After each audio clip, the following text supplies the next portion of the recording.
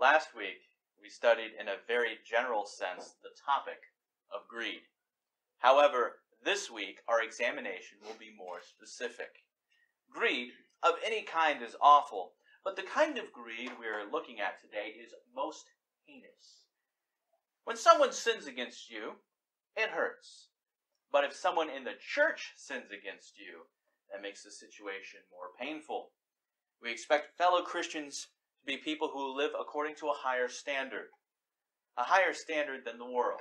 And we expect them to be people who love us and care about us. And the same goes for greed. We expect the world to be greedy. We expect the lost to do anything for a buck. But when greed leads a professed Christian to steal from the church, it always seems to shock us. Now you might say, how often does something like that happen? Well, you might be surprised to find out that something like this occurs relatively frequently. A survey conducted by Lifeway Research in 2017 surveyed 1,000 Protestant pastors and asked if their church had at any point been a victim to embezzlement, whether it was during the time that they were a pastor at that church or before. Shockingly, nearly 1 in 10 churches, or 9%, had been victims of embezzlement at one point. Nearly 10% of churches had someone in them fall victim to greed and turn to theft, according to this study. Other than evidence one can gather from research, the Bible gives us stern warnings against money-hungry teachers in the church and also warns us as individuals not to devote our lives to the pursuit of money. So if we care about the purity of the church and we don't want to see her fall victim to the greedy, this text should be of interest to you. This is because our text will give us 3 pictures of what greed looks like so that we can both spot a greedy leader in the church and so that we might be freed from greed as well. Our text has 3 scenes. Each one of these scenes give us a glimpse of how greed shows up. All 3 situations take place at different times, and all of them occur just before Jesus is crucified. If you remember, Jesus had just finished the Olivet Discourse at the end of Matthew 25, and as Matthew 26 opens, we read this. When Jesus had finished all these sayings, he said to his disciples, "You know that after 2 days the Passover is coming, the Son of Man will be delivered up to be crucified." Then the chief priests and the elders of the people gathered in the palace of the high priest, whose name was Caiaphas, and plotted together in order to arrest Jesus by stealth and kill him. But they said, "Not during the feast, lest there be an uproar among the people." As we have studied the Gospel of Matthew, we have seen the religious leaders of that time clash with Jesus. The tension was high in Matthew 23 when Jesus sharply rebuked them. Now, the religious leaders are so fed up, they are ready to kill Jesus. Certainly, this isn't the first time that they've tried to plot against him. In this section, you will note that Christ tells his disciples that he will soon be killed in a matter of days, and of course, he's right. The chief priests and the elders were wanting to kill Jesus. They wanted to do this by stealth, our text notes. But there's one stipulation in their plan. One thing that they agree not to do, and what is that? They will not do it during the feast, because they did not want to upset the people. What people, you might ask? And what feast? Well, during the Passover feast, hundreds of thousands of Jews would flock to the city, and the leaders did not want to offend them. One commentary puts it like this: the great danger at the time of Passover, when the people, numbering hundreds of thousands, filled the city and encamped in tents outside the walls like a vast army. Now, Jesus was really this kind of menace that needed to be dealt with. The leaders should have just performed their duties and had no fear of the people. However, people-pleasing is one way that this shows itself. There are many teachers out there today that only say what people want to hear. People flock to these kinds of teachers. But God's word has warned us about this. 2 Timothy 4:3 says, "For the time is coming when people will not endure sound teaching, but having itching ears they will accumulate for themselves teachers to suit their own passions." You see this in a lot of ministries. Everything is comfortable. Every message is easygoing. Sermons don't have any bite to them. Preaching has no teeth. Sin is never addressed. But why? Well, it's rather simple. If churches never teach the hard truths of Scripture, nobody gets offended. And if nobody gets offended, nobody leaves. And if nobody leaves, you end up with a huge congregation filled with donors. But a church that is zealous for God and not money will be willing to have those hard conversations. The pastor will be willing to offend people, not by being crass or rude, but with the truth. Another way that people-pleasing in the church shows up is when there is a lack of accountability. Nobody is privately rebuked for sin. Church membership is not practiced, nor is church discipline.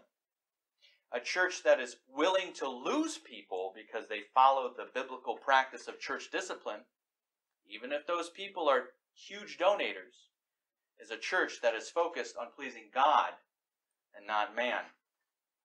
So what's the takeaway from this first section?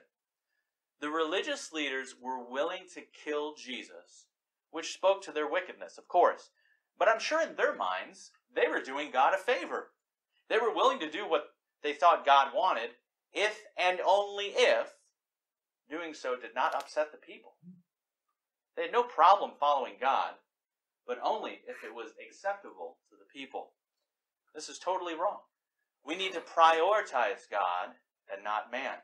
We should be willing to oppose people, if and only if it is pleasing to God, not the other way around. If someone is in sin, we should lovingly rebuke them. Will this be uncomfortable? Yes. Will people dislike you for doing that? Maybe. But do you care more about pleasing God or pleasing man? Will you do what is right, even if crowds of people might hate you?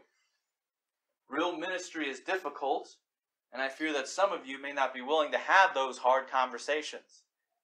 May the Lord convict us of this, if that is the case. Our second section reads as follows. Now when Jesus was at Bethany in the house of Simon the leper, a woman came up to him with an alabaster flask of very expensive ointment, and she poured it on his head as he reclined at table. When the disciples saw it, they were indignant, saying, "Why this waste? For this could have been sold for a large sum and given to the poor." But Jesus, aware of this, said to them, "Why do you trouble this woman? For she has done a beautiful thing to me. You always have the poor with you, but you will not always have me. In pouring this ointment on my body, she has done it to prepare me for burial. Truly I say to you, wherever this gospel is proclaimed in the whole world, what she has done will also be told in memory of her." And isn't that true? We're reading that right now. But for context, we need to also check out John's gospel. This is because John gives us more details about this event. Let me read to you a bit from John 12. Mary, therefore, took a pound of expensive ointment made from pure nard, and anointed the feet of Jesus and wiped his feet with her hair. The whole house was filled with the fragrance of the perfume. But Judas Iscariot, one of his disciples, he who was about to betray him, said, "Why was this ointment not sold for 300 denarii and given to the poor?" He said this, not because he cared about the poor, but because he was a thief, and having charge of the money bag, he used to help himself to what was put into it. So here's Mary. She's doing what Christ called a beautiful thing. She anoints him with ointment that costs nearly a year's wages, or 300 denarii. Interestingly enough, this is when Christ was anointed for burial. not after his death, but before his death. Luke tells us that there was no time to prepare Christ's body for burial. Luke 23 says this about Christ's body after the crucifixion. Then he, Joseph of Arimathea, took it down and wrapped it in a linen shroud and laid it in a tomb cut in stone, where no one had ever yet been laid. It was the day of preparation, and the Sabbath was beginning. The women who had come with him from Galilee followed and saw the tomb and how his body was laid. Then they returned and prepared spices and ointments. On the Sabbath they rested according to the commandment. You see, they were going to the tomb on Sunday with the spices, but the tomb was empty. They never got to prepare his body for death. So here is Mary on the Tuesday before Jesus dies, pouring out this very nice ointment onto Jesus. I'm sure that she didn't understand the symbolism of what she was doing, but rather she's doing this out of love for Jesus. This was a very nice thing to do. But not everyone is okay with this. We learn a lot about Judas in this passage, as John's account says that he objected. We learn that Judas was in charge of the group's money bag. We learn that he stole from the money bag. We also learn that Judas was objecting to what Mary was doing, not because he actually cared about the poor. He didn't. He just wanted to keep the money for himself. Oh, you should have put the money in the bag. We could have gave it to the poor. Wink, wink. Judas did not want to give any money to the cause, to any cause that didn't directly benefit him. He didn't care about the poor. He was upset that money was spent on Jesus instead of going into his pocket. He was a victim of self-centered spending, or a self-serving way of handling money. How often, brothers and sisters, do we see churches spend money on extravagant purchases that have nothing to do with Jesus? I remember a few years ago a church here in town pretended to fire their pastor out of a cannon to promote some event that they were having.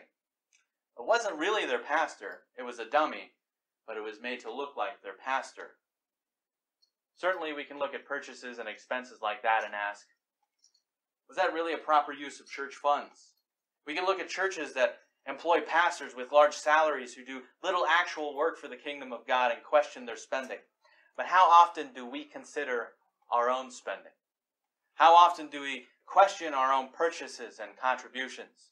Our money is God's money, and so we should spend it on things that glorify God. Corporately, churches are to aid the poor, pay gospel-focused ministers, and should shoulder the cost of missions work. But you as an individual should also consider your spending. Consider your contributions. And ask yourself if you are self-centered in your spending. It's very easy to get excited about a big purchase that caters to our desires. A new TV, a nice piece of clothing, or something along those lines. But how often do we get excited about giving money for ministry purposes? We need to ask God to reveal our hidden faults in this area, if any, and consider the words of Acts 20, verse 35, that it is more blessed to give than to receive. Finally, as we come to our third picture of greed, in Matthew 26, verses 14 to 16, we read this. Then one of the 12, whose name was Judas Iscariot, went to the chief priests and said, "What will you give me if I deliver him over to you?" And they paid him 30 pieces of silver, and from that moment he sought an opportunity to betray him. Here we see Judas conspiring with the religious leaders to kill Jesus. What was his motivation? Why did he want to commit the worst act of betrayal in human history? He was greedy. He wanted those 30 little pieces of silver. He valued those 30 coins more than he valued the Lord Jesus Christ. The third point is this: greed will lead to a variety of other sins. This makes greed very dangerous. Take Judas, for example. The greed of Judas led him to steal money from the group. His greed led to deceit as he betrayed Jesus. And Judas helped in the murder of Jesus because he was greedy. Greed is the fuel that maintains some so-called churches and their leaders. These teachers' desire for money will lead them to do anything, even swindle the church out of her money. The Bible warns us about these kinds of people. 2 Peter 2:3 says, "In their greed they will exploit you with false words."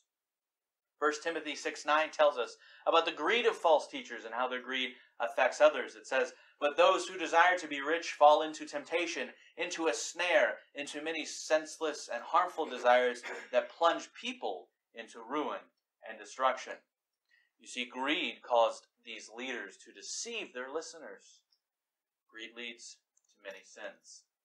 This is why the next verse in 1 Timothy 6 says, "For the love of money is a root of all kinds of evils." This isn't just a warning for people who are leaders, it is a warning for us as well. If we prioritize money, it will manifest itself in noticeable ways and will be a detriment to your spiritual life. I remember a number of years ago when I was still working in restaurants, just barely getting by, working long hours in the hospitality industry. I was faced with an exciting opportunity. A bartender who had left our restaurant contacted me. Funny enough, through our work phone, he called me while I was working from this other restaurant to tell me that he was looking for a manager at the restaurant he had just moved to. I was excited. I thought this was my big break. I then asked him about the hours and the days I was supposed to work. It turns out that I was supposed to work on Sunday, and specifically Sunday morning. And I had to turn down the job. Even though that could have been a great opportunity for my career, I was not willing to violate the principles that I saw in Scripture. In the past, I had done so. I had given in to the pressure and compromised. I worked on Sunday. I missed church. And I had cared more about my job than my church and my Lord. With a few exceptions, the Reformed view is that working on Sunday is a violation of the fourth commandment, and it profanes what is called the Christian Sabbath. If you'll allow me, I'll read from our confession, a modernized version, that is, on this subject. The Sabbath is to be kept holy to the Lord when people have first prepared their hearts appropriately and arranged their everyday affairs in advance. Then they observe a holy rest all day from their own works, words, and thoughts about their secular employment and recreation. Not only that, but they also fill the whole time with public and private acts of worship and the duties of necessity and mercy. Again, there's a few exceptions to that laid out in the confession. But in many cases, missing church in the pursuit of money is just an example of how greed causes us to compromise. Greed can lead to coveting, or the desire to have what someone else has. Coveting is such a big issue that it was the focus of the 10th commandment. Last week we said that greed is idolatry. One could make the argument that greed is also a violation of the first commandment then, not to have any other gods besides the true God. Judas was responsible for the murder of Jesus. He did this because he was greedy, as we've said already. That would have been a violation of the fifth commandment. You see how I'm going through the list of commandments and how all those violations can be linked to greed. I could go on, but I hope that you are convinced that greed is a great danger, one that we really need to be careful about, as it leads to many other sins. Now, we have seen that greed shows up in many ways, not only specifically in people-pleasing and selfish spending, but greed can cause many other sins. We can look at this on a corporate level, that is, looking at greed in local congregations and in churches on a whole, but we can also look at it from an individual level. So what's the application? The application is this, and it's a simple one. Look to Jesus. Just about any time we see a Christian virtue that we are to live out, we can see it best in Jesus. Christ is not greedy. He has never been greedy, and he never will be. Let's go back through some of our points and examine Jesus. Is Jesus a people pleaser? Is he a compromiser? No. If he was, he would not have been killed. He sharply rebuked those who were in the wrong, and he didn't care what people thought about him when he ate with the despised tax collectors and prostitutes. We should be like that. We should do what is right, even if it costs us our reputation or the prospect of more money. Second, Christ was not only concerned about his well-being. In fact, he cared about us. He loved us. He showed us the greatest act of generosity in history by dying for us.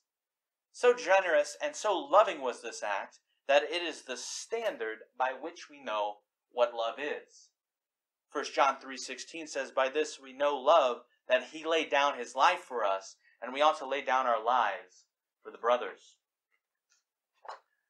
Why was this act so important? Because we all need a Savior. All of us have been guilty of greed. We need our sins, both sins of greed and other sins, to be pardoned. Christ provides for us the only payment for sin which is acceptable to God. We must turn to him in faith, throw away our old lives, and believe in the gospel. This is the only way we can be forgiven. And for those of us who have been pardoned, we are now called to live for the sake of Christ. Let us throw away every ounce of greed that weighs us down, and by God's help, live more and more for the glory of the one who saved us.